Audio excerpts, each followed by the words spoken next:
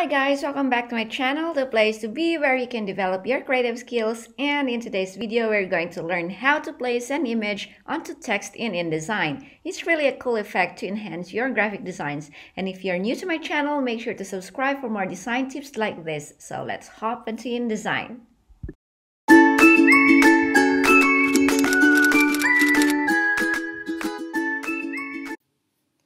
So let's start with text tool over here. Hit on a type tool and then draw the box and type in your text, right? And let's change the font into a nice thicker and larger one so we can see the image better. So let's try Impact, which is a really nice font, and about 150.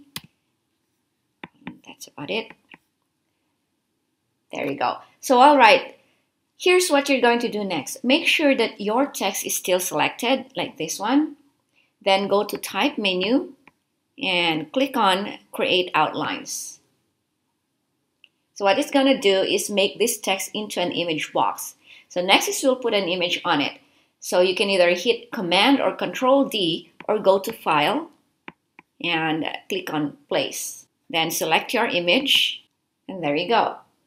You can also resize the image or move around to place it better on your text by double-clicking on your text, and you'll be able to see this brown-colored box. I'll show you this one here. I hope you can see it clearly.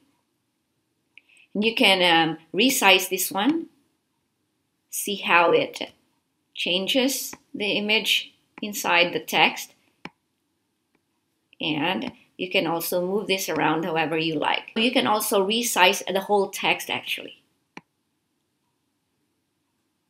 like this.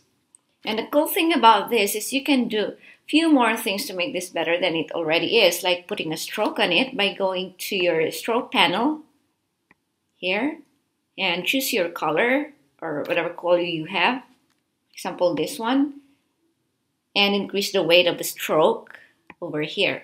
So maybe 6. And you can make it as thick or as thin as you want it. And you can also change the color. So that's it. And there you go. There's another quick and easy design style for you. And if you've got a question or a comment, please drop those down below. And I hope you found this video useful. And don't forget to subscribe, like, and share this. Yeah. There you have it, guys. And as always, if you've enjoyed watching this tutorial, make sure to subscribe, like, comment, and share this with your friends. I'll see you in the next video. Bye!